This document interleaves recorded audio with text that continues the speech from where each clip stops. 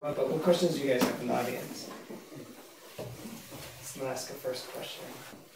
Well, not really so much a question, but the last two speakers, when you used the young sailor and his point of view, his vision of what's happening on the deck, and you, when you talk about the child, it reminds me so much of what Tolstoy did in the Sevastopol stories, and the kind of estrangement, and also the estrangement that comes up in Resurrection. You know, now we're chewing on Christ's blood. It tastes good today. This kind of thing that I find a wonderful device, and I find it fascinating that it is effective and valid even today. It works in whatever language you're working with. Yes.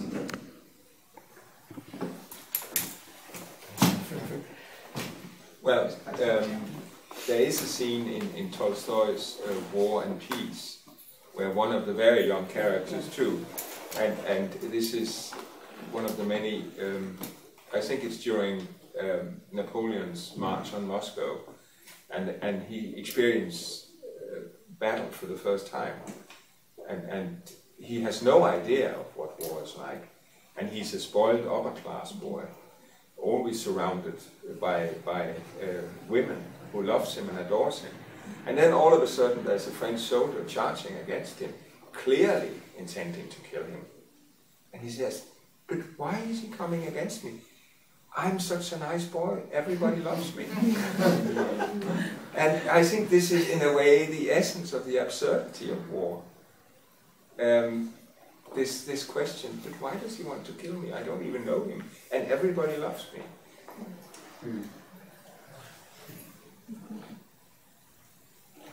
More questions? I have a silly question. What's wrong with the Diet Coke? It's a child's point of view. I'm sorry. I think everyone is entitled to his tastes. I thought I missed something by drinking Diet Coke. Only the sugar. The sugar rush, that was the idea. I have a question for the Danish writer. After spending 5 years writing about sailors, what is your next project? Or are you taking a break? No, I'm not taking a break. My next project is a contemporary novel that takes place in Afghanistan, and it's about the war. It's Danish soldiers. We have a small contingent of Danish soldiers in the worst place in Afghanistan, Helmand province, and we are relatively the part of the NATO troops that have taken the most heavy casualties.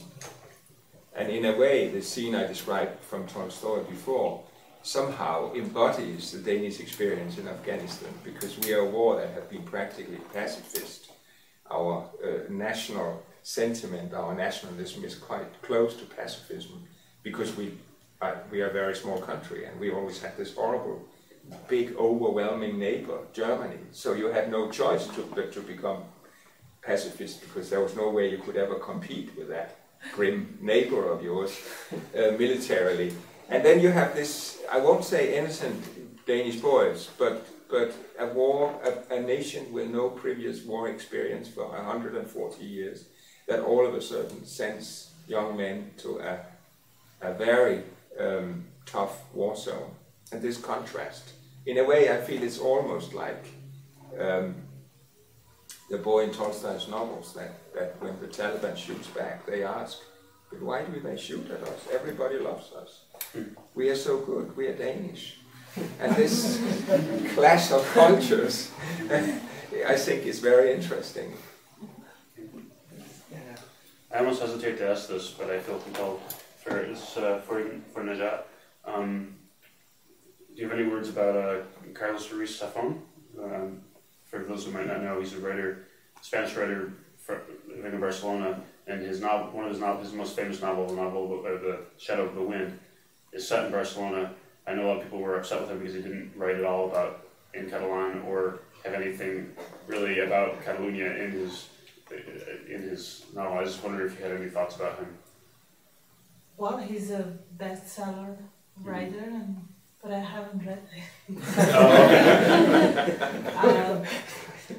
You know, Yeah. there's so many things to read. There's people think there's always a controversial about the fact that he never, you know, he's one of those authors that I think he's grown up in Catalan, or maybe because the age, Right. but he's chosen to you know, use Spanish because he's very smart. He's smarter than me, and he wanted to make money. I mean, Sure.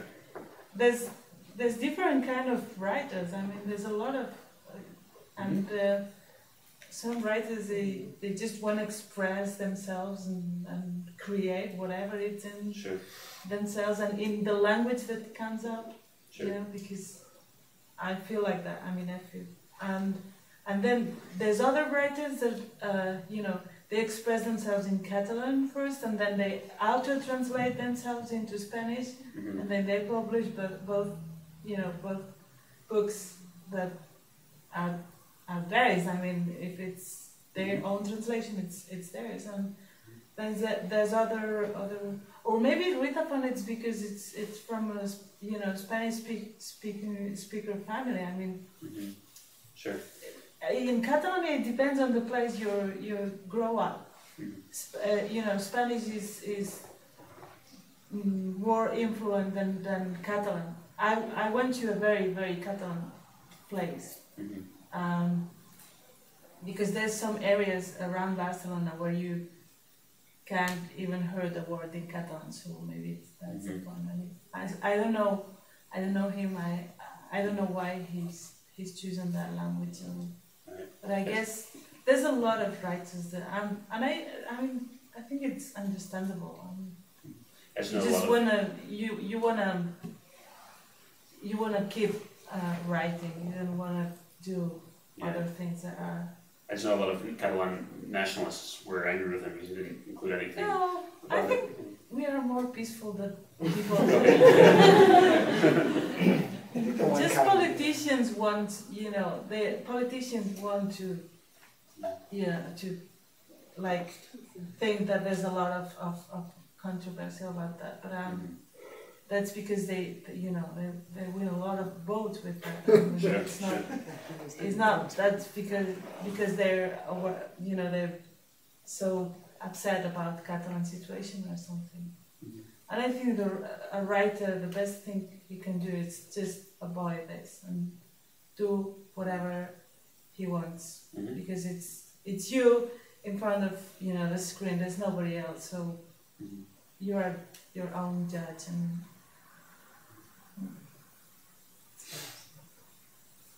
I kind of have a question for anybody who would like to answer. When you write your story in your native language, whatever it may be, how does it feel to hear it then translated? I mean, it's got a totally different rhythm than from the way you originally wrote. I'm just curious.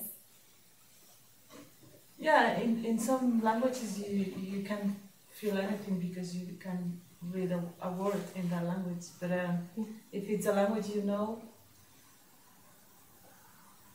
for me, for example, I had my book translated into Spanish, which is like my third language, and it's so difficult because then you work with the translator, to adjust the translation to your own,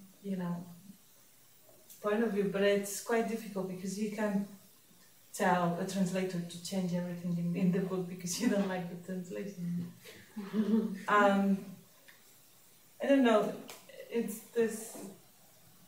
Sometimes you just read a translation and you feel like it's your voice in another language, and that's the best that can happen. I think that it's a kind of blessing that most of the languages you're translated into you don't know. So you don't have to worry about whether it's correct or not, because you never have the chance of reading it or understanding it.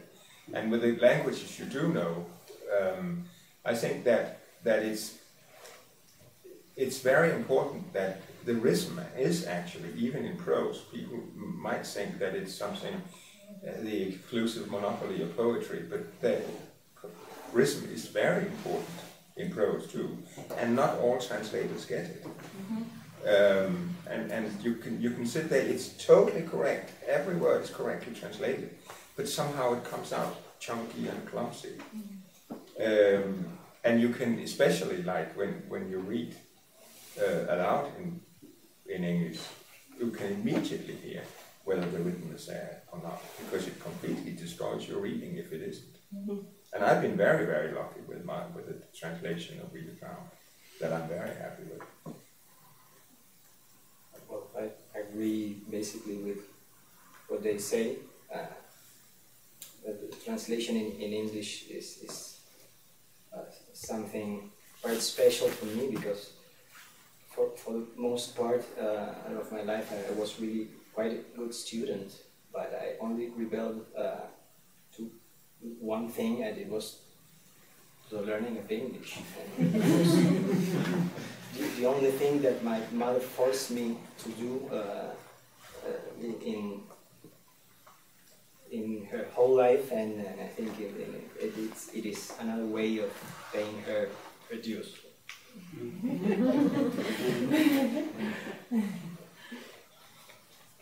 Questions? Yeah. So can sit down. Yeah, we're okay. Okay. You look good there. You feel alone? Yeah, I'm a little lonely.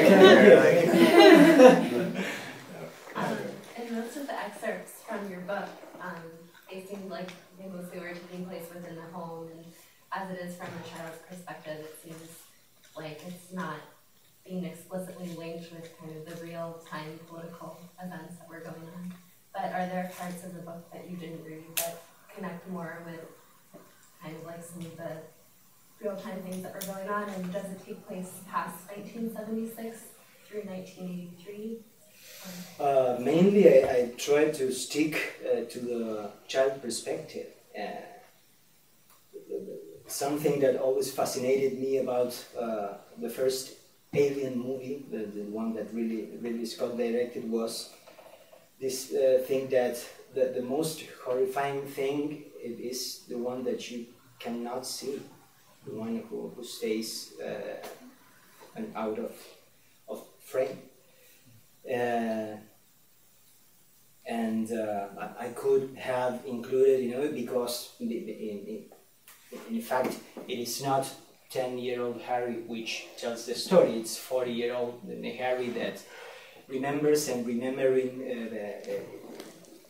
he sort of gains back his childhood voice, but there is always the menace out of the frame, but of course I think that there is plenty of passages when you can understand and you can feel the fear, basically, that was what we felt every damn day.